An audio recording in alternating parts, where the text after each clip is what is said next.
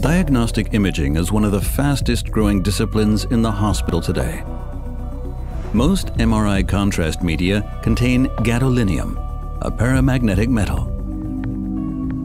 Contrast media with a linear molecular structure enclose the gadolinium ion, forming a stable coordination complex with 8 bonds. The remaining 9th bond binds a water molecule. Macrocyclic contrast media also form a coordination complex with 8 bonds with a gadolinium ion.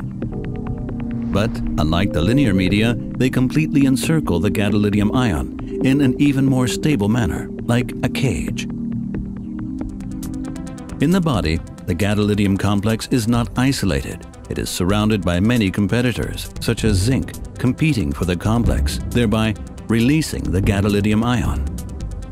The macrocyclic compound belongs to the class of contrast media with the highest stability,